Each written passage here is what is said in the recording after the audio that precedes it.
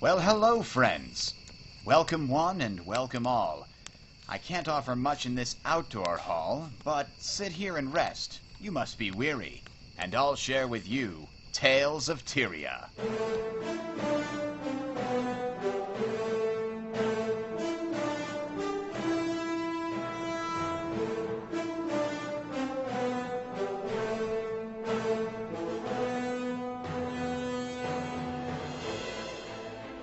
This week on Tales of Tyria, we've got a Bridger rant, not very much news, a mailbag, and lots of table scraps. Stay tuned. Episode number 18 coming right up.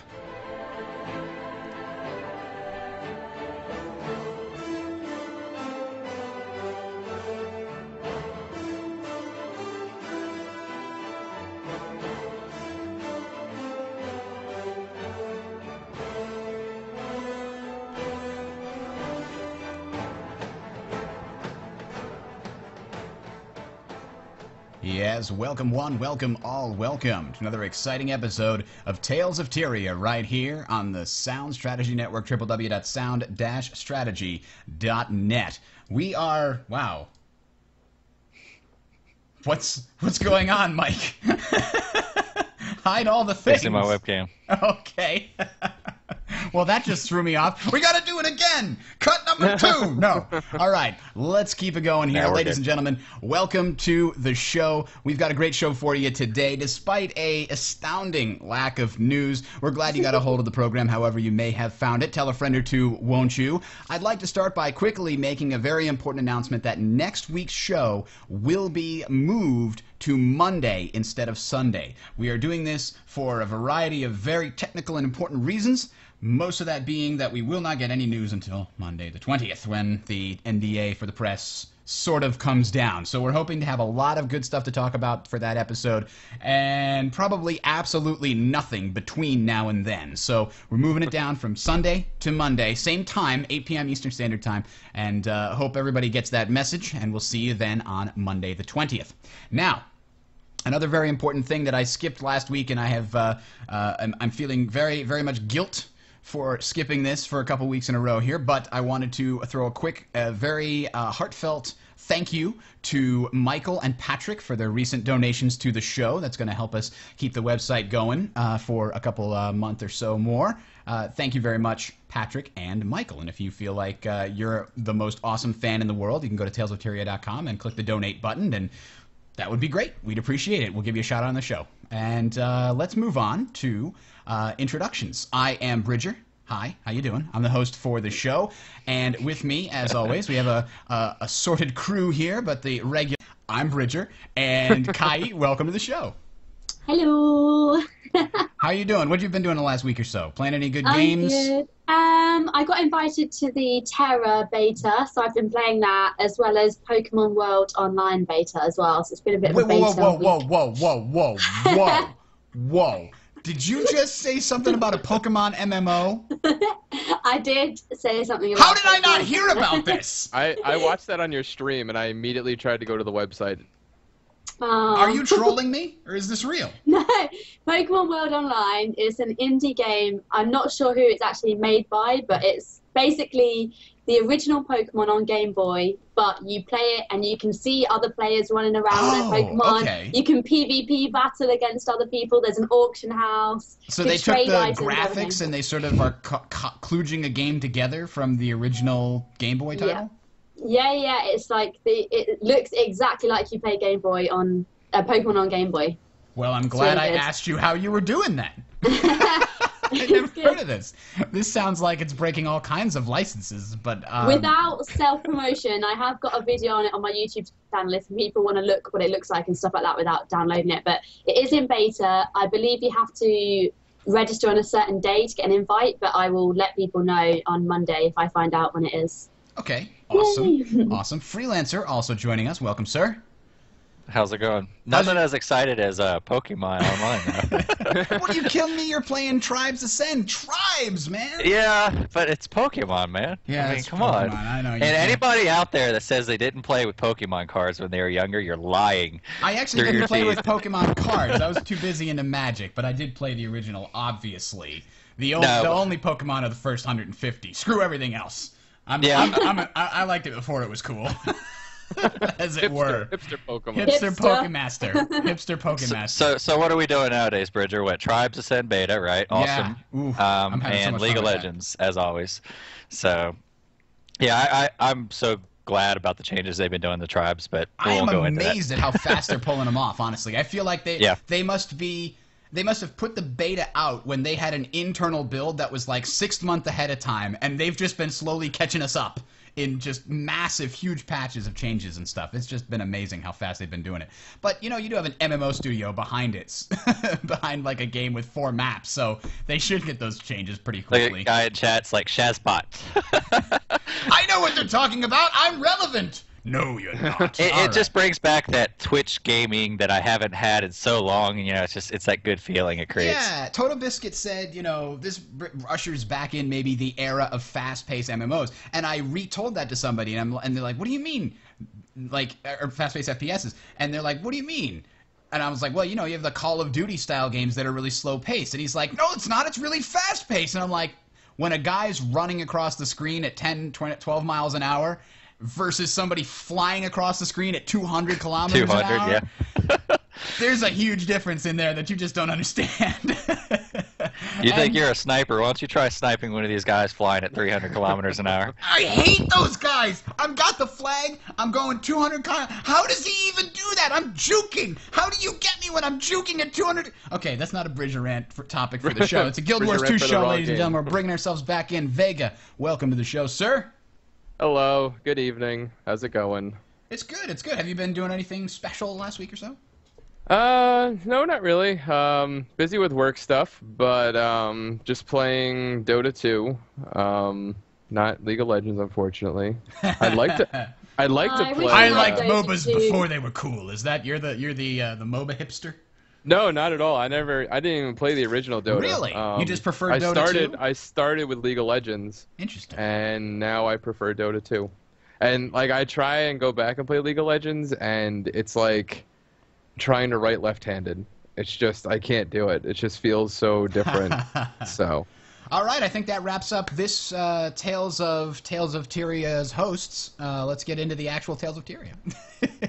So, let us talk about a couple things. I've got 2 links in the show notes, and they're not really things to talk about so much as just things that I think you guys, you know, from the last week or so that I've found that I think you guys would like to check out if you're not following the news, what have you. Wooden Potatoes is somebody that we tried to get on the show for our lore event because he has a ton of videos about Guild Wars 1. Just a fantastic collection. So if you want to watch some good stuff about Guild Wars 1, he's got a lot of good stuff in there.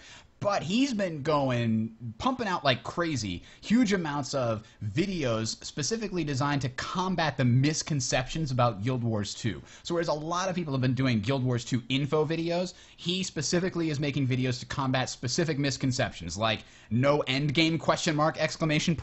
Or his most recent video, which was discussing the, you know, skill choice. Because a lot of the, you know, detractors of Guild Wars 2, we could say, have been throwing around, oh, well, there's no skills in that game, there's only 10, blah, blah, blah. And he goes through a very, very good job of sort of just running down all of the things and pointing out where they're wrong. So, Wooden Potatoes Vids, I got a link in the show notes there. You can find those at talesoftyria.com, or if you're watching this on YouTube, they should be in the description.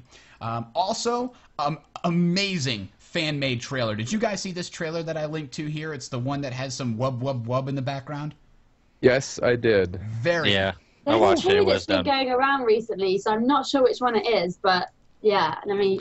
We had 2 linked on Team Legacy. I think that's the second one. This is the one that starts by looking at the different races and showing the... yeah, this is the one with a little bit of dubstep mixed in and all that. Yeah, it was really well done. I mean, it's using the same footage as every other trailer out there, but the way this guy compiled it was really neat. So. Oh, yeah, I do remember seeing this because I remembered at the beginning bit, 250 years after, blah, blah, and I was like, oh, this is pretty cool, and then watched the whole thing. Yeah, it was good. Yep. I enjoyed it. Huge fan of that. And let's see, that is, I guess, the news/links portion of the show here, because we really don't have much to talk about, as it were. So let me open up the next piece. What else do we have here? Oh, yes. So, I have been reading a lot of posts on the Guild Wars 2 Reddit and other places, and one caught my eye. It's called Guild Wars 2 World v World v World Reward System. What I'm wondering is if we'll see any kind of character progression. And immediately I get this tick when people say character progression, and then, you know, somebody saying these points, blah, blah, blah, and some people are making the comments like, yeah, well, it better have some good rewards, because I don't think I'm going to play it if it doesn't have any good rewards, and I'm just getting so angry. There's a vein in my head that may explode, and, you know, when I get a little upset, I gotta vent, and when I vent, it's called a bridge rant, ladies and gentlemen. That's right. This is, I think, the result of World of Warcraft teaching the wrong things. There's a Gama Sutra article about this written by David Serlin, and I'm gonna shamelessly kind of take his points. Point number 1: investing a lot of time in something is worth more than somebody who's very good at something, because that's what World of Warcraft teaches you, ladies and gentlemen. If you start the game and play for 10 hours and get pretty good at how your character works, somebody who spent 300 hours and has epic gear and is level 85 is going to wipe the floor with you. That's not the way it works in every other game in the world. If I play Counter-Strike for the first 10 hours and I'm really good at first-person shooters and I pick up the game real quick and I get headshots and I know what's going on, I'm going to kick your ass. I don't care if you played 300 hours. If I'm better than you, I'm better than you. All right? That's one thing. And then there's people like these people in the World v World thread that say things like, you know, well, I want to have something to work for. It's not fun unless I have something to work for. Work for winning the game, man! Come on! That's the goal! You don't need a carrot to be dangled in front of you. There's a whole objective. Capture the castles, capture the mines, help your server win. And I'm not saying there shouldn't be one of these things, but some people are just demanding. I deserve better armor because I should deserve an advantage because I've played longer. That attitude, I can't stand it. I just can't stand it. So time is greater than skill. That's just a fundamental pet peeve of mine that I just can't get over. Now there's another thing. There's another thing in this article that just drives me insane. And I didn't know that it drove me insane until I read this article, which is a weird connection. But the terms of service and the way that World of Warcraft uses them, oh, my head. They do things like they say in the terms of service, here's what you can't do, or your character will get banned. So what you're saying is, you've got this rule that you'd like us to follow. If only there were a way that you could, you know, write this into the game, some kind of code that could prevent people from doing the thing you don't want them to do. You have control of the code. Why don't you just make it impossible? You write the rules for this world. Why, Blizzard? Why would you say, okay, we're just gonna let people do this, but we're gonna then warn them and then ban them if they do it? That's like God saying you have free will, but if you do something bad, I'm gonna send you to hell.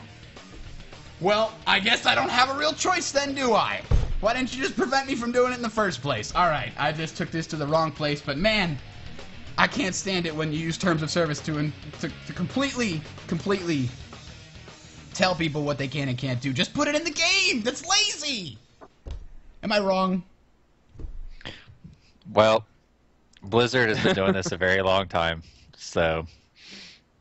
And that makes it okay, because they've spent a lot of time doing it, and they deserve to be lazy about programming. You obviously, Bridger, you haven't been around the internet long enough to know that Blizzard is all internet, is all being. Okay, you don't defy Blizzard and you don't make them mad. So when you don't get your StarCraft 3 invite, Bridger, I will refer you back to this episode. This is like Leo Laporte on This Week in Tech saying something bad about Apple and getting banned. No, what it was, he actually filmed the Apple keynote Nobody told him he couldn't, but apparently he wasn't supposed to, and he got on their crap list forever. Oh, man. But, yeah, and to clarify, I don't mind aesthetic rewards. Making your character look badass because you've done something that few other people have done, that's cool. I love that idea. But the idea that some people feel entitled to some major advantage because they've spent more time with a game just drives me up the wall. You should be getting an advantage because you're better skilled and have more experience and more knowledge, but I almost got started again. I'm sorry. But is that not why Guild Wars 1 was so awesome?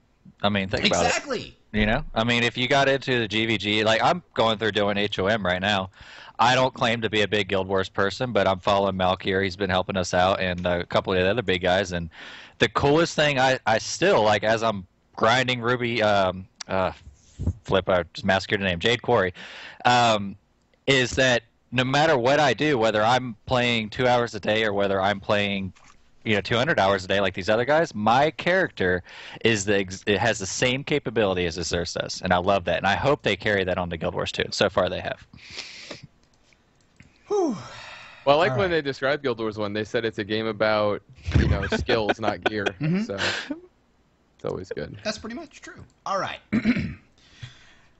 Now I feel better. Okay, so we got a mailbag this week. Bailden, who I think is actually in the chat, sent us something via maybe an email. I don't remember where this came in.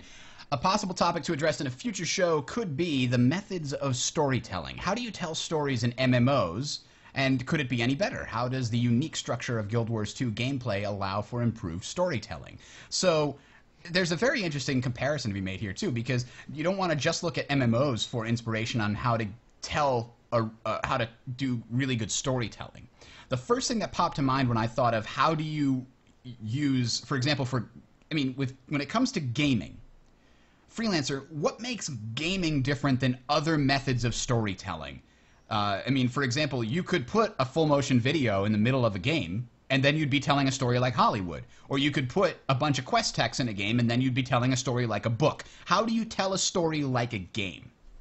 I think that's pretty straightforward. I mean, it's you get to make the actions in between the story. You change your outcome. BioWare's been doing it great for the last so many years with Dragon Age, etc., Mass Effect. Storytelling in gaming in general is what makes it so much different. Is you get to direct the story itself. Whereas if you're reading a book or watching a movie, you can't control what goes on. You're screaming at the screen, don't turn that corner, or if it's a horror movie, you know what's about to happen. Whereas oh my God, he's in the closet! In a game, in a good game, any decent game, RPGs in general, you get to kind of determine the outcome of the story. If I want to be the prick that goes around treating everybody badly, well, chances are the story is going to wrap around that idea. Or if I want to be the chauvinistic, holy warrior that saves everybody's lives and gives lollipops to children, the story will center around that too, and that's what it's all about. Yep, I agree. Kai, Vega, any thoughts? I kind of feel like that. I like having sort of the cutscenes that sort of help immerse you a little bit more.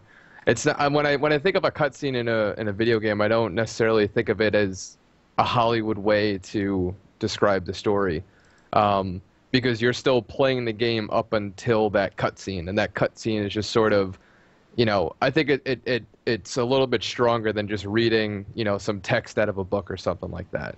And I feel that, even in Guild Wars 1, they had some pretty decent cutscenes that helped make things feel a little bit more important and a little bit more real. And they're just nicer to look at. And I feel that helps a lot when it comes to storytelling, especially in MMOs, because MMOs in general, they've never really been about, storytelling. There's lore there and there's things going on in the world, but it's kind of hard to bring a player into that world and make them feel so important when there's so many other people around.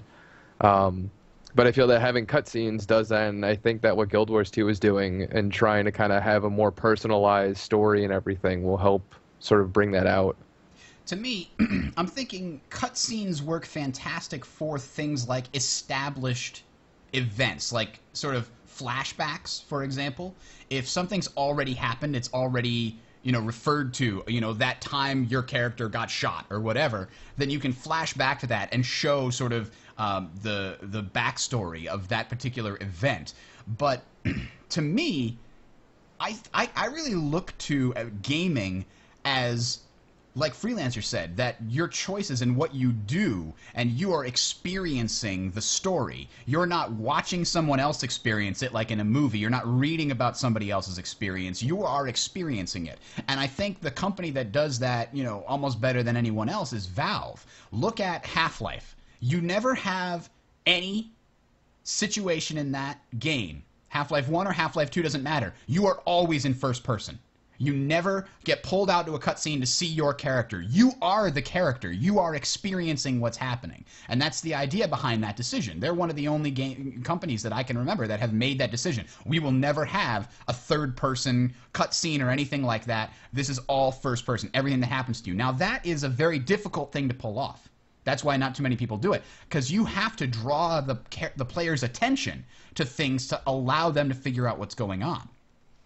The other thing that they do, and this is something that they sort of elaborated on again, if you read like the Left 4 Dead developer notes that they had, they'll point out the story that they tell through the world that they've built.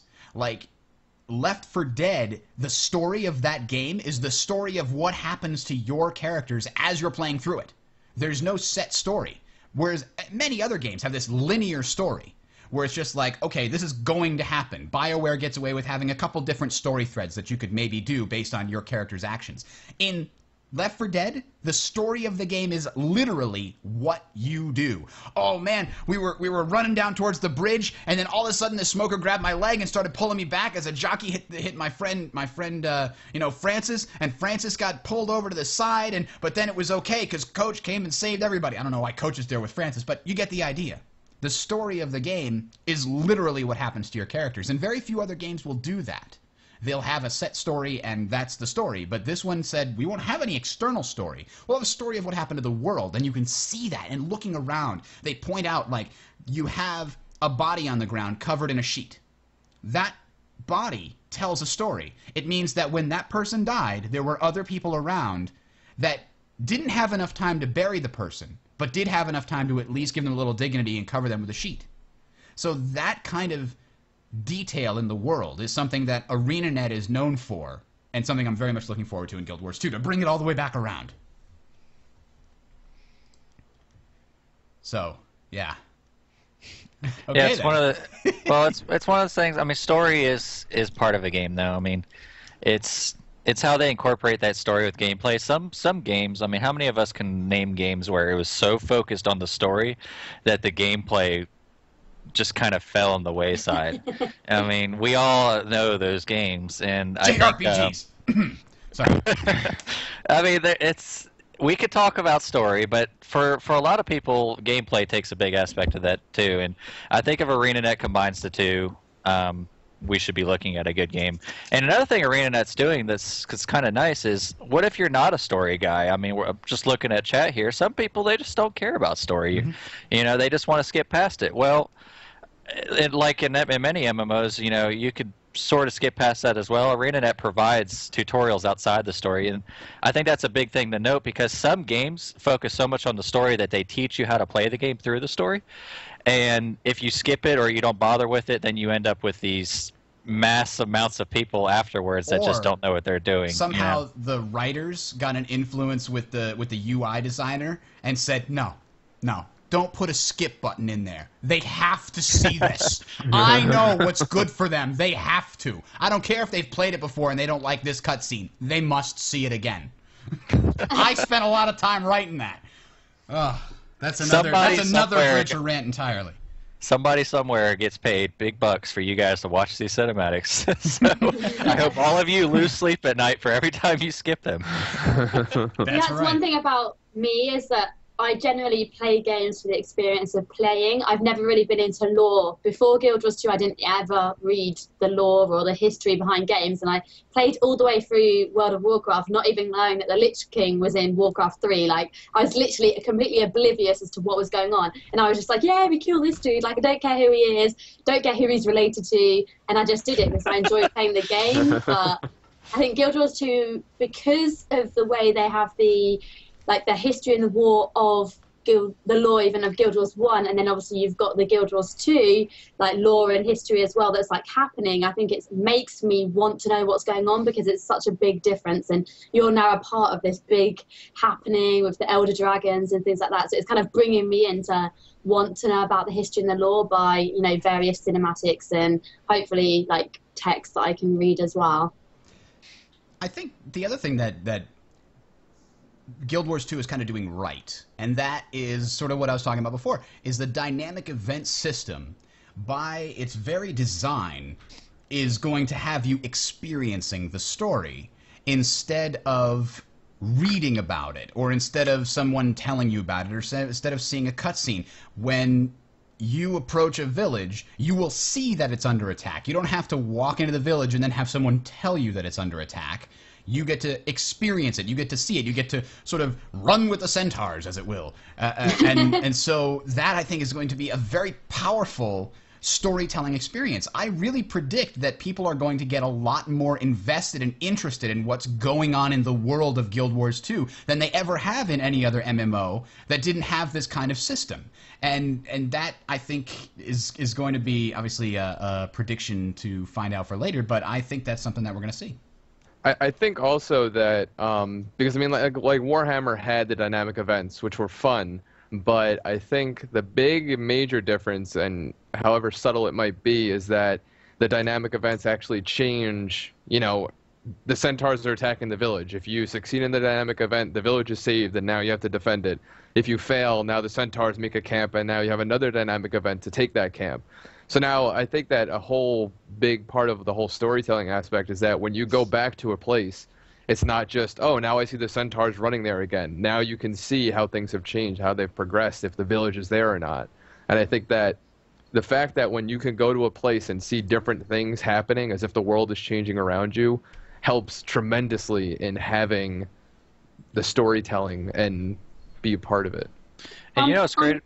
Go ahead. So on top of that, I think as well, you can play exactly the same route as your friend, but they can experience completely different dynamic events on the way. So when you go through an hour earlier, you've defended the village and you saved it, you've gone on to the next area, done a different dynamic event. But when they've come along, the centaurs have already made camp in the village and they've got to try and take it back. So I think two people can play the same route but have a completely different experience. So they get their own story, and you might never experience that first dynamic event because you might not go back there and see the centaurs are there. So I think that's really good. So it depends on, you've got to be in the right place at the right time, and you do get a completely different story to other people.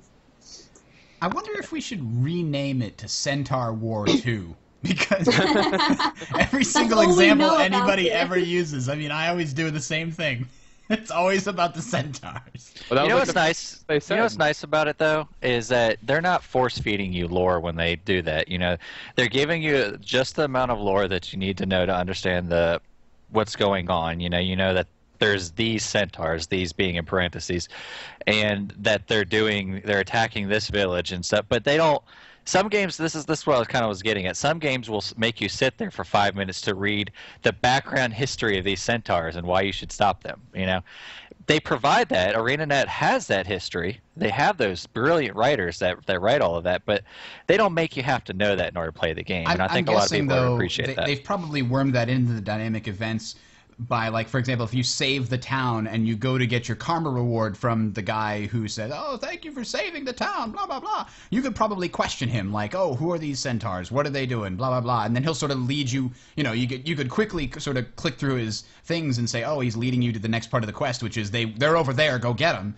Or you could, he could tell you about their backstory if you wanted to know. We'll see if that's the true, but I'm guessing that we'll see something like that. The thing that always strikes me is that when it comes to these kind of storytelling, subtlety. If you can get a lot across by saying a little, you've succeeded when it comes to storytelling. It's really all about subtlety. You don't want to hammer somebody over the head and say, have an entire explanation of somebody, oh, your character doesn't remember anything about the world? Let me walk you through it. Nobody wants to hear that. They want to figure out what's going on around them by living it, So Go ahead. I think also kind of comparing again Guild Wars and WoW. In WoW, I feel that you have to go out of your way to sort of like read the quests and know what's going on, whereas in Guild Wars 2 it feels like through the dynamic events you don't have to read a single thing. You could just partake and play the game and you're still going to get a sense of what's going on around you. It's not like World of Warcraft where you get a quest. I've never read a single quest thing besides what you have to hand in. So I have no idea what's going on. So, you know, I go to the field and I kill some boar, or I do this or I do that. But I have no idea what the story is there. All I know is that I need to do this to get that done. And it's a nice sort of way that they're doing it, because they're not forcing you to partake in it. But if you want to go the extra effort and find out what's really going on, it's a lot more rewarding. Yeah, you know, it's great. Agree. I think they did the same in Guild Wars 1 as well, though, to be honest, because I never read the quest text really unless I was stuck on a quest. And just the cutscenes that they had and the quests that I did in the interaction with the NPCs, I got quite a good story about like the White Mantle and things like that. And I think I know a little bit about the Guild Wars 1 lore now, whereas when I started I knew nothing, and I've not done any extra reading or the quest text at all. So I think they kind of already had a concept of that in Guild Wars 1, and obviously they've improved it now for Guild Wars 2, hopefully. Freelancer? No, I was just going to hit on what Vega was saying there. I mean, the biggest thing everybody that we're all discussing this now that we're all going to notice is in WoW, if I'm in of course I haven't played it now 6 months. If I'm in that dwarven gnome starting area and I'm killing those darn boars at level 1 and 2, you all know what I'm talking about. Don't lie and say you don't. We know. Yeah, it's you kill him, and then yet they're still there. And then you go up to this guy and you turn in the quest, right? And he's like, "Oh, thank you, you got rid of my problem." And then you look out in the field and they're all just menacingly staring at you still. It's you know? those kind of disconnects. Tyrannus Dunmurrow. And ArenaNet is promising, for the most part, to change that to where if I go and if I do have those quests where I have to kill these centaurs or whatever it might be, because we're using the centaur. Kill 10 rats, kill 10 kobolds, whatever. Then they're dead. They're dead. You know, I don't have to do it again unless the public quest cycle spins back around. So exactly. You know, but anyways, move on. All right. So let's move on to the table scraps portion of our show. This is not these are topics that are not quite enough for a round table in their own respect, but we're going to talk about it nonetheless. Now, this is something that somebody suggested, something for us as a whole group to make predictions of various natures, and then maybe a month after release, we'll sort of see how right we were on various topics. So I made a list here, and we'll go one by one. So let's start with Kai. What do you think the most played class will be by everybody? Out of all the people in the world, what's the most played class? A month after release. Elementalist. Yeah. All right. What is going to be your most played class? Like, what do you picture yourself playing the most? Elementalist. I see. I'm seeing a trend. All right. Most played or you know, favorite. What's the most played race by the general population? That's really hard because I just can't picture. Like, I'm trying to get Guild Wars 2 target audience, and I think, okay, think of the mind of the Guild Wars 2 population and what they're going to play, and I cannot pick it. I'm actually really looking forward to seeing like a widespread of races, because in games like World of Warcraft, people always pick like Night Elves or Blood Elves. So you know, there's quite like a big gap between the different races and how many people play them. Whereas I think in Guild Wars 2 it's going to be equal. I really think that there's a lot of people who want to play Char, and there's a lot of people who want to play Sora and Norn and Sylvari. So I think it's going to be even all round. Bridger, she's trying to say she's choosing Sylvari. Well, yeah. I think you got to pick one. Without trying to sound cliche. I'm playing a Sylvari. Like, every single one of my characters is going to be a Sylvari. I'm going to make a human just to go see, like, Divinity's Reach, but that's it. Like, Sylvari all the way. All right, but I think everyone else would be equal. Freelancer, most played class, and by everyone, and then by yourself. What do you think? By everyone, it'll definitely be the Elementalist, because it's the simplest. I still disagree. What do you think your most played class is? It is the simplest class. People will aim towards it because they think they can go pew dead, and you heard it right now. That will be massively overrolled because that's just the mechanics are very straightforward. It's not I want to play it though. I want to play it. You will argue that to the. Oh, that's fine, but I'm saying I think it's one of the one of the most interesting complex classes because you have so much available to you at any given moment to know which of those 20 spells to use. It's going to take a lot of experience. It's going to take a lot of experience on which things I can spam the fastest. I mean, you don't have the detailed mechanics that you do with the other. And this is the freelancer opinion, okay? But it is a simple class. I've gone over the wiki. I've seen the videos.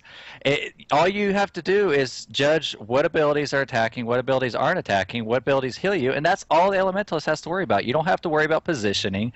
You don't have to worry about as much as other classes. Let me stop right there. Because I could already see the backlash.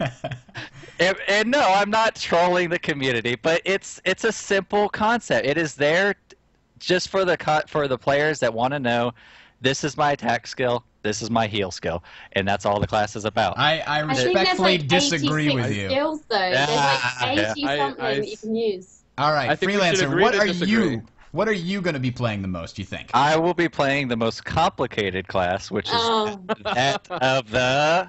What is it? Thief? No. Mesmer. Thief is the Twitch class.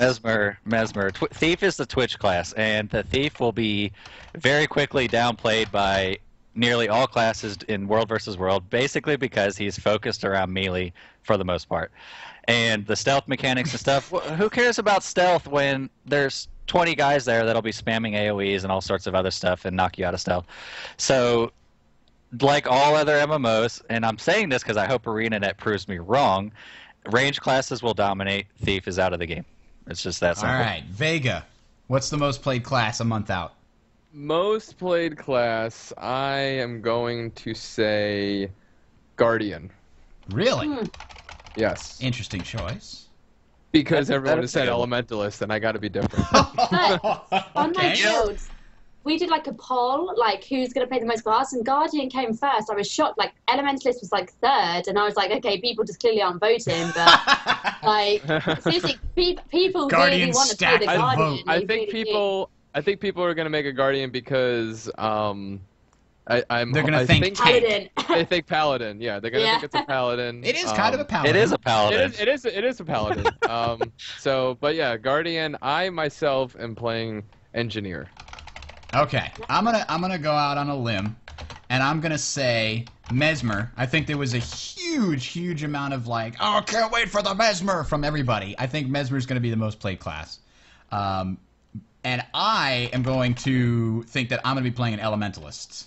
Yay! See, I could tell you right now the least played class is going to be Engineer, like it was in every other MMO that implemented that kind of class, because the Engineer is the jack of all trades, but good at absolutely nothing. Except defending a single location. But nobody in their right mind in PvP should be defending a single location. Your best defense is a highly mobile and effective offense. Yes, and the other four people make up that part. That is exactly what Engineer is. Did you see the Engineer PvP video? He was flying all over the map. Yeah. Looking at just PvP though, someone might specifically want the Engineer for PvE reasons and might hate PvP and think this is all void. What's PvE? What is that? All right, Freelancer, what's the most played race? That's going to be easy. Savari. Savari or Asura, just because everybody likes to troll, and Asura are great at doing that, I'm sure. So you're going to have a huge base on Savari and Asura. Guarantee it. All right, what do you think there, Vega? Most played race? Most played race... I don't want to say Sylvari, so you can say Sylvari. If we all are right, then the podcast as a whole wins, right? But I feel like it's going to be a toss up between Sylvari and Asura, so I'm going to go with Asura. That's also which I want to play myself. So. I'm thinking human. But I'm also thinking of Sylvari. It's hard to think. Char as well. Like Char are the big bad enemies. I think Char are going to be the Char. See, Char have one thing going against them, and that's that every player playing them. I don't know if anybody. understands this, but when you're playing a large character in an MMO or in a shooter or whatever it might be, you always seem like you're slower and more sluggish, and it's not so much fun then. Char or big head mode. Yeah, it's one of those things that if you're playing, you're going to feel like you're moving slower than normal, and you're really not. But then you go and play this Sior, or in WoW you played the gnome, and you always felt like you were super quick doing things. Because their little legs that move so fast. I think naturally that's going to make people kind of steer away from the Char, and unfortunately, because the Char are by far, not talking about who's going to be playing them the most, but they are the coolest race ever. And they are. They've got a lot of good lore. I think. Yeah. To me, I think the Char fit with the fewest classes, like, in people's minds. Like, a Char is going to make a warrior awesome. Tons of people are going to make Char warriors. Tons of people are going to make Char engineers. Maybe a few people make Char elementalists or mesmers, and maybe necromancers. But a Char thief, I don't know. A Char guardian, maybe not so much. Could be. They don't fit in with the racial kind of lore quite as well as the other classes. Sylvari, though, I think Sylvari, Mesmer, and Elementalist, great, but anything else, and then maybe a Ranger, but a Sylvari warrior, like, a plant wearing, plate armor, like... No, leather armor! Leather armor, a plant wearing meat! It's great! Okay. Well, I mean, like, a Sora engineer is, oxymoron, because the Asura are all like magical and they're all engineers. They're all engineers. Yeah, but they're on like a higher level than what the engineer class really is. Level. All right, freelancer, most class labeled, not necessarily the one that is, but the class labeled as most OP. I think right now everybody is saying the thief is OP. But really? that's throughout the forums and stuff on Guru. Everybody's been reading these threads, but we really can't call this before the game, but if judging from the current videos without seeing the Mesmer... But I'm not asking which one is OP, just the one that many people will say, oh, that's OP. Probably the most gimmicky one, which would be Mesmer. Okay. Vega, what do you think? Most OP? Most perceived as most OP? For me, it's a toss-up between Elementalist and Necro, but I'm going to go with Necro. Necro. All right, Kai, what do you think? Class labeled as most OP. Yeah, definitely Elementalist. Everyone seems to think that's going to be crazy OP. I'm actually thinking Elementalist as well. Did you read the Guild Wars 2 Insider question where the guy mentioned in reference to the Elementalist Tornado being OP? You read what the developer responded to that, right?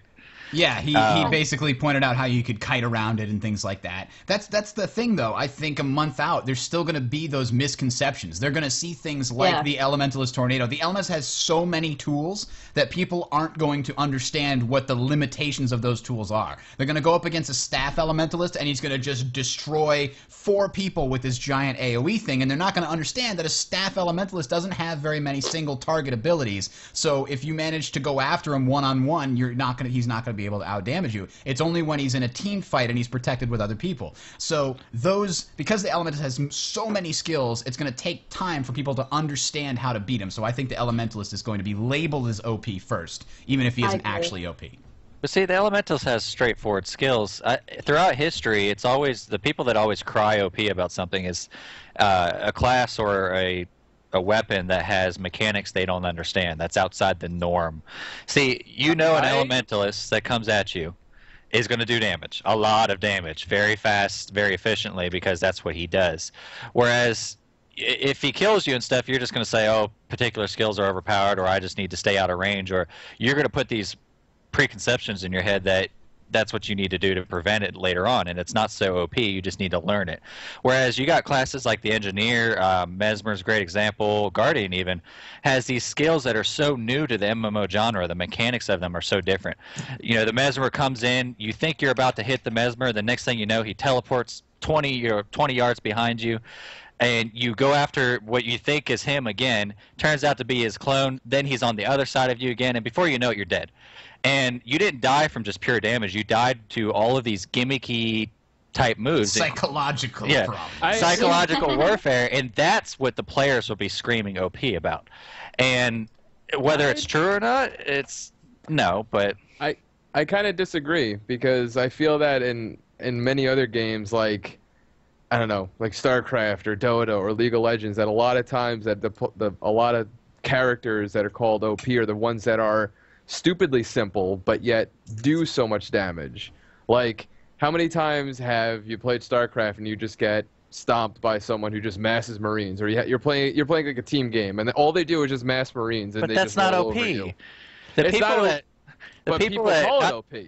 Yeah, but those are also the same people the rest of us laugh at. I mean, there's ways to get around everything, and something as simple as mass Marine. Well, we're getting way off Guild Wars 2 here, but yeah, but it's something as simple as a hammer to the face. But a lot of times that it's sometimes the simple things that people still call OP. Because it's so simple and yet it's still so That's effective. actually kind of true, because people get frustrated when they're beaten by things that they think they should be able to figure out how to beat. And if they can't figure it out, because it's so simple, like Zerg Rush. Like, I should know how to beat a Zerg Rush, but if I get beaten by one, I throw my keyboard against the wall. But if somebody beats me with a very, calculated, thing where they come into the back of my base via some airdrop, whatever, then I have to be like, well played. But if I get beat by a Zerg Rush, man, I'm kicking myself for the rest of the day. You know what I mean? I could see that. I think that someone said this to me, I can't remember who, but basically said that all of the Guild Wars 2 classes have the ability to be overpowered. Therefore, I mean, it reminded me in chat, someone just said that, therefore they all become kind of equal because they all have abilities that seem overpowered. Therefore, it's all balanced, really, because, I mean, every single class has that one thing that's going to be tricky to kind of overcome and things like that. But hopefully it's balanced. Actually, that's an interesting... I got to add a new question here. Which class is going to be labeled the noob cannon class? Like, just like, like hunters in WoW, it's like, oh yeah, play less, guy, come on. Like, okay, so which class is going to be labeled the noob class? The noob I think it's class. going to be Ranger again. It's going to be what? It's going to be Ranger? Ranger. You think? It's going to be Ranger. I mean, come on. Ranger is so cookie cutter and just so generic. I honestly think, Vega, what do you think? Warrior. Warrior. You think that's going to be labeled the noob class? I think noob class, but not in a set, not a noob cannon class, like stupidly easy and could still do a lot of damage, but noob class in that it's simple yet effective. Noob class in like a nice way. I don't want to piss off too many people. I think somebody else had the point. Somebody else in the chat said, let me see, hang on. Where the heck is it? Oh man, I can't find it. I scrolled past it already. It was something to the effect of, if turrets do more than 1 damage every minute, it'll be called a noob weapon, or it will be called OP. There we go. Corrupt Drop Bear said that. And I have to agree with him. Anybody who gets killed by a turret is going to think to themselves, damn it, that engineer didn't actually kill me. His turret did it. Therefore, he's a noob. Like, he's just dropping turrets, which are doing all the work for him. So I think engineer. I don't know if this is going to be... What does that say about the player that got killed by the turret? I agree with you. But you have this problem in League of Legends when people get killed by Teemo's mushroom. They're like, oh, bloody mushroom. It's like, well, I placed the mushroom. You ran into it. You're the noob. It's true. All Kai right. sounds like she speaks from some pretty deep experience there. Yeah, Teemo player, right? All right, so... Teemo. I hate him. So You Vega... hate him because you run into his mushrooms, though. Yes. She admits it. Okay. All right. So, Vega, what do you think you will be doing a month after release? What are you doing the most? Are you doing World versus World? Are you doing PvP? Are you doing dynamic events? Are you messing around in the auction house? Like, what's got your focus after a month? Not the auction house. Oh, you crafting? make me sad. I mean, we'll put the I'd non-combat stuff all into its own I'd probably get into category. the auction house, but not until like later, probably. But I'm just not a big auction house person. But a month after release, I think the whole World vs. World is probably what I'd probably be focusing on. Okay. World vs. World and dynamic events. That's what I'm most interested in. I think you're going to be doing a month after release. It sounds really cheesy, but I'm one of these people that likes to literally do everything in a game. So I'll spend like an hour on the auction house undercutting people, trying to earn as much money as possible. And then I'll spend collecting companion pets, or I'll do mini games or PvP. I really like to spread my time out and about rather than just focusing on one thing. So I like to immerse myself and just experience everything really. But I reckon I'll spend a lot of time in World v World. Definitely, that'll take up a lot of time. I Swift Pones in the chat room says, after a month, I'll be getting the last achievement. Well, that is very Swift Ponage, I have to agree. He lives up to his name, were that to be true. So, what do you think you're going to be doing the most? I missed your prediction. What do you think, Kai? Label it down to one. What's the thing that you're doing the most? The most, I think, World v World. All right, Freelancer. Well, while Kai is doing her immersion, I will. For those not watching the video, he just put it in air quotes her base, for you. Taking all of her keeps, or in her world. All your base belongs to us. Yeah, it's gonna be World versus World. I mean, I'll be doing the auction house and stuff probably while I'm at work and stuff. So I'll be doing the World versus World when I get home. I mean, a month into the game, as far as my own guild, we're already going to be done all the dynamic stuff. So it'll just be grinding out World versus World with the ranking system and stuff they're doing with servers versus servers. I think that's really exciting, and I think that I think guilds such as ours, and there's many others to be sure, will be leading their servers to become kind of a brand name, and I think that'll be the big discussion for everybody. I think a month from now, and as far as the communities, our podcast, all sorts of different publications, people will be talking about the servers that are organizing the best against other servers. Yeah. And I think that'll be the big discussion. So that's where everybody's going to be. And if you weren't interested in World versus World before, when you start seeing all that promotion and all of that talk, oh my God, we're faced up against Freelancer server, oh my God, or Kai's server, oh my, what are we gonna do now? I think that is the greatest feeling to have that notoriety and also be the one that just crushes other servers, and that's where I'll be living. All right, I think for server crushing. Yes. What's going to happen in a month? Server crushing. So, I think for me, I'm definitely going to be dabbling in all of it because I have to, because I host this podcast, so I'm supposed to know everything. So I literally have to go, I have to do all the things. But I think at the beginning of the game, I'm going to be doing a lot of the, first week, I'm going to be with Team Legacy doing World versus World, just nonstop. All the World versus World, getting all the good stuff, making sure our server is known as the best, obviously. Because I'm going to have that whole week off because I'm taking vacation when Guild Wars 2 comes out. So that's totally happening. But so question, Bridger. What are you telling your boss? I told him I was going to play Guild Wars 2 because I always do this podcast. He's an awesome boss. He lets me play trains at work. It's great. I hope his boss's boss isn't watching. All right, no. It's my vacation time. I can use it when I want. Dang it, I don't care what he thinks. So, yeah. That's what I said. It's like checking your viewers right now. He's not listening, is he? Anyway. So I think I'm going to be doing tons of World versus World during that. And after that, I'm going to have to check out a lot of the other stuff that's going on in the game. And before I jump in, really into the deep end of the structured PvP, which I'm sure I'm going to be playing it somewhat in the first month or so, but I think I'm going to want to learn my character while I'm leveling it up through the personal story and the dynamic events and exploring the world, because that's something I love to do. And by the time I get to 80 with 1 or 2 or 3 characters, it's going to be plenty of time to just spend all day in World versus World, all day in structured PvP.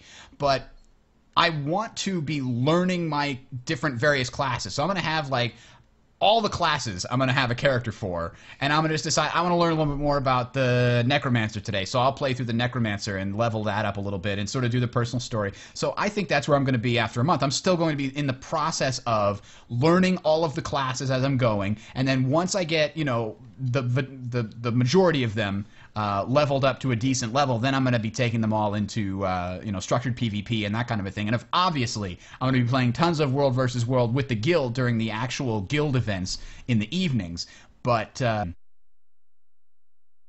I'm going to be exploring. I love exploring the world, and I want to have essentially something mechanical that keeps me hooked while I'm exploring and trying to check out the lore of the world. Because if I go to World versus World and structured PvP and learn my classes inside and out in those, then leveling up in the regular world becomes a chore, right? Because you're not getting anything new. You already know everything you need to know. So anyway, I don't even know if this is something that we can access, but I'd love to know how close we can get on this question.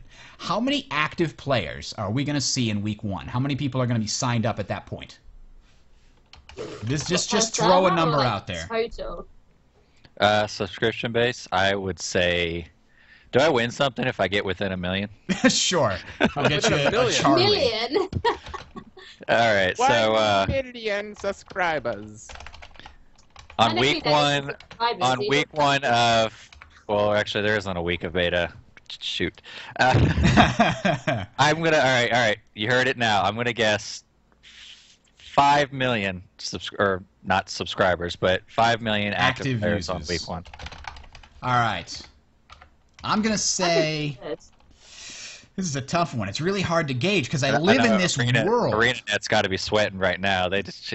Oh yeah. Oh, they're like, come on, we need these guys to think we're going to do well because they're the analysts. They know all the things on the podcast. So, no, it's tough because I live in this bubble where everybody I know is like, yeah, Guild Wars 2, Guild Wars 2, yeah, Guild Wars 2. But then I also know people who live outside that bubble that are like, what? No, maybe. And I know those people are going to get it eventually. They're going to get it eventually. The hype is going to hit them. And they're going to be like, Star Wars what? And they're going to play Guild Wars 2. I just know that's going to happen. But how long is it going to take? Is it going to be right away? Is it going to be after the beta? I think, that's very tough. You'll love this, Bridger. Mionhe in chat says there's going to be 1 million because there'll be a queue. That's great. Okay, I'm saying 4 million. Vega. Are we doing Price is Right style here, or are we... That's a very good question. We have to establish the rules of the game. No, let's just do regular, closest period. I am going to say 4.5 million. I knew you were going to take 4.5. I knew it. All right, Kai, you can pick what they pick too and win with them if you want, or me. Or you can just say above 5 million or below 4 million.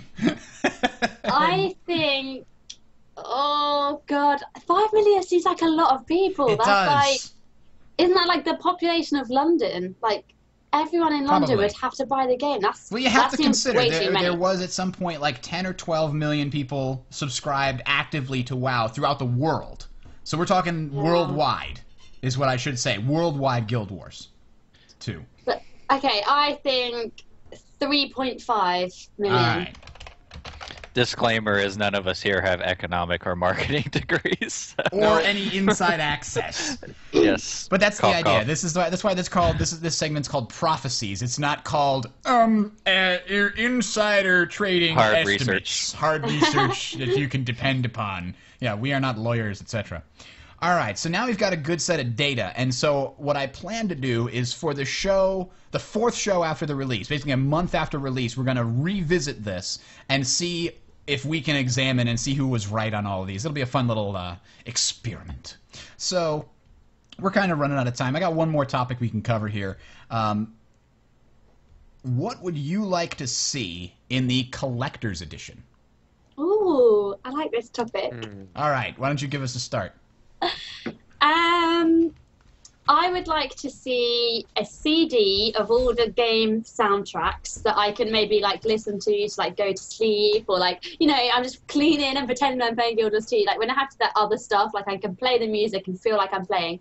I would also like a mouse mat, a Guild Wars 2 mouse mat, maybe with like all the races, and a poster. That's what I want. Maybe an in-game pet as well. A poster.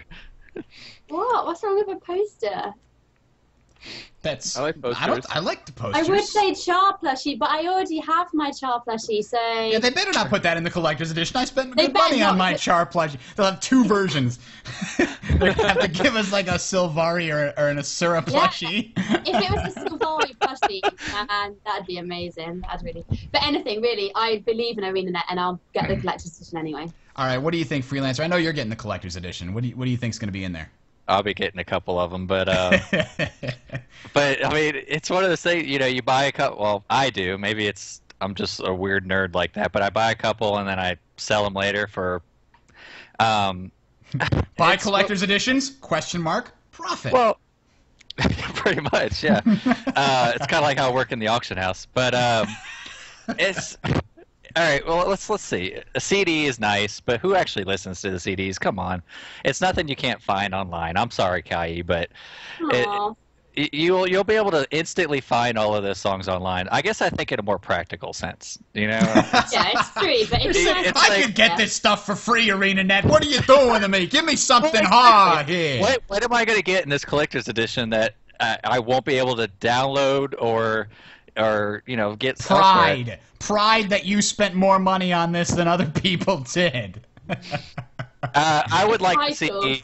I am going to get so much hate for this, I'm sure, but I would like to see in-game stuff. It's nice to have the art book because that's something I guess you could put on your shelf. I mean, I have a whole nerd out bookshelf behind me here, but I would like to see maybe like a title, an in-game title, maybe a dedicated. The collector. Or just like something about rolling in money because you can afford the $100 collector's edition or something. I don't Deep know. Pockets. I guess it's just I'll get the collector's edition because I always do. I'm a sucker, but it's the in-game stuff like my StarCraft 2. I'll show you guys this. This has never been opened. Okay, StarCraft 2 collector's edition never been opened. Why? I don't even know. Okay, I have it. I've never opened it. It's probably worth a decent amount of money, but it's like, what's the point? Now, what did I get from buying this? I got a nice little pre-beta code, so I can get early access to the beta when it was going on. I got a little in-game avatar and stuff. I mean, that's pretty cool, and I enjoyed that. The rest of the stuff that's in here, I didn't really care about. So maybe I'm the wrong person to ask about this. Actually, I like Zeezer's idea, a Guild War II themed wrist cooler pillow thing to fight the carpal tunnel you'll be getting from playing too much Guild Wars 2. Just like, yeah, here's some icy hot for your wrist. All right, so I kind of would like to see in-game type things too. What somebody else I saw suggested. In one of the threads, I don't know if it was on Reddit or somewhere, would be, we know that you're not going to get enough character slots to make one of every class with the main game. I think that's something that they've said is going to be sort of an aftermarket item, as it were. You're going to get, say, 4 or 5 character slots, and if you want extra character slots, you can buy them in the microtransaction store, which is how Guild Wars 1 worked. And what I would like to see is the collector's edition would come with more character slots by default. I think that would be really useful. And maybe some other kind of, useful in-game things, like maybe a title, maybe some... I mean, cool-looking armor doesn't go so far because there's going to be huge amounts of people with the collector's edition, so that doesn't make you unique at all. But maybe some, dyes, maybe some cool dyes that are hard to find or hard to get. You just get access to them at all your characters from level 1 instead of having to try and find them or unlock them or whatever. Dyes would be really neat. I think that'd be really... Or something. I don't know. All right, Vega, anything to add? What do you think we're missing here? A pony? Should have come with a pony. well, Guild Wars 1, they had the thing that whenever you did a dance or an action or something, your hands glowed or something in-game like that. I like in-game stuff emotes, as long as, of course. As long as it's cosmetic things, I like that. I think that's kind of cool. But Guild Wars 1 Collector's Edition came with a headset. I don't know if anyone remembers that. Really? Yeah. It came with a headset with a mic and everything. Granted, it wasn't very good quality, but it still came with a headset. I'm a sucker for little figurines. I like the idea of a mouse pad. I mean, I got my D3 one here, so I'd appreciate a Guild Wars 2 one.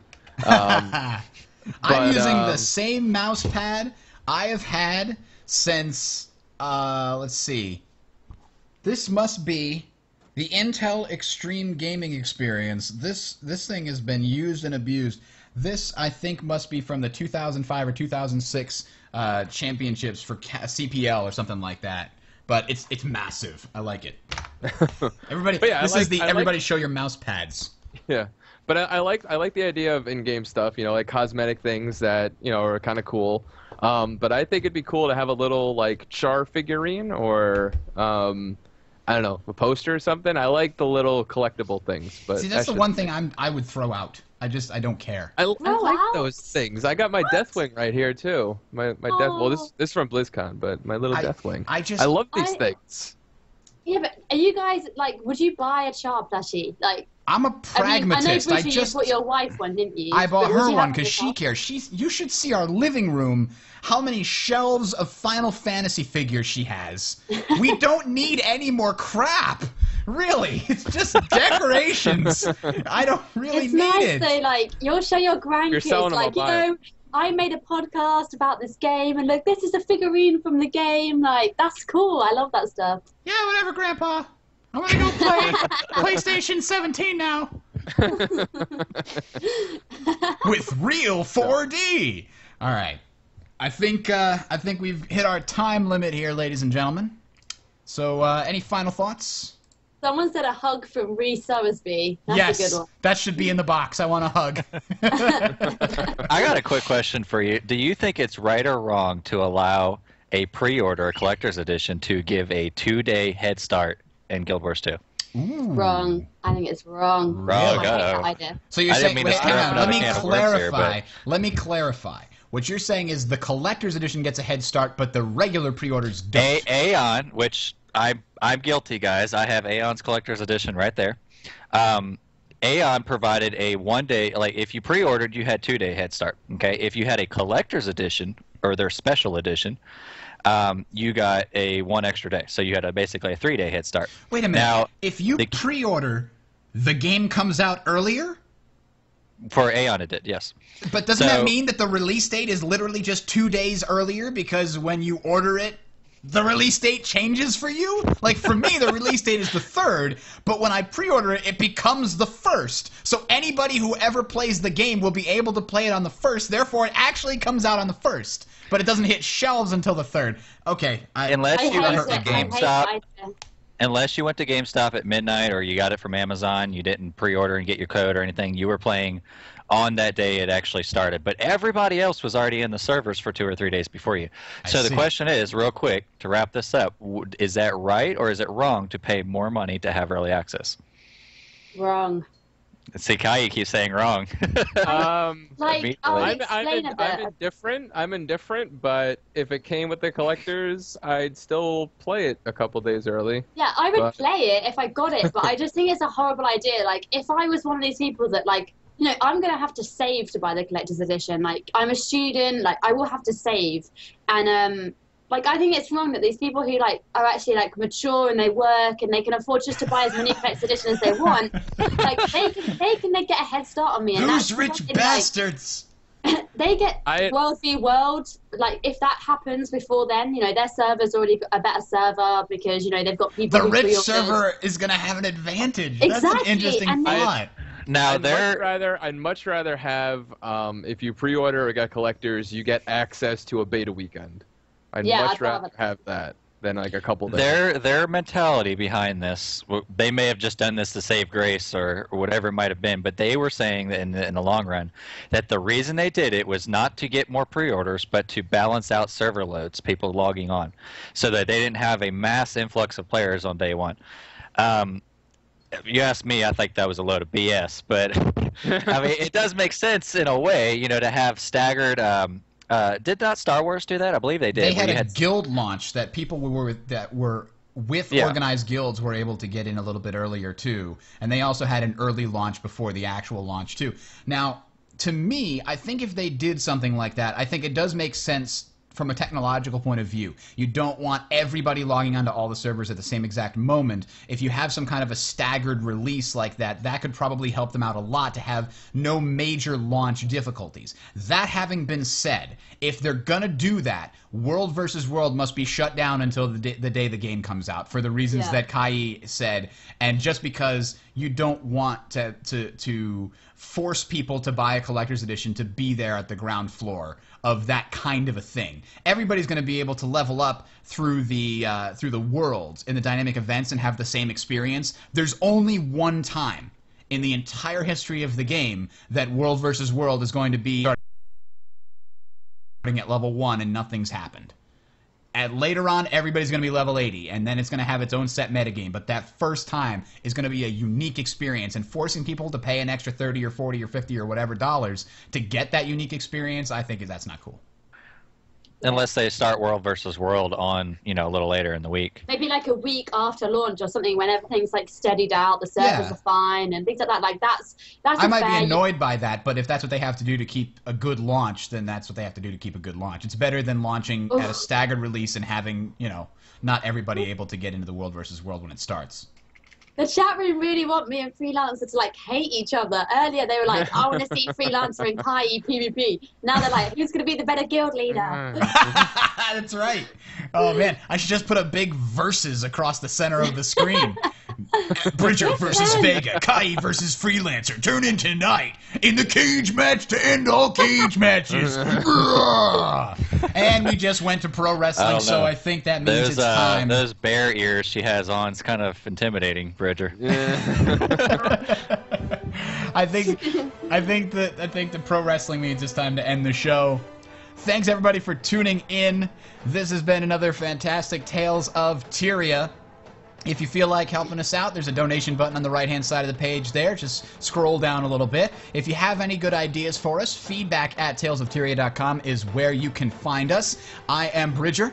Freelancer, Kai, and Vega joined me tonight for episode number 18, ladies and gentlemen. 18 episodes, and that's a lot. That's season 1. Hopefully, when we get into one of these beta events, season 1 is a wrap. And when we get into beta, that's season 2. When the game launches, season 3 of Tales of Tyria begins, and that is the real Tales of Tyria. So you're not going to want to miss it. Thanks, everybody, for tuning in. Have a good night. Bye. Good night, everyone. Thanks for coming.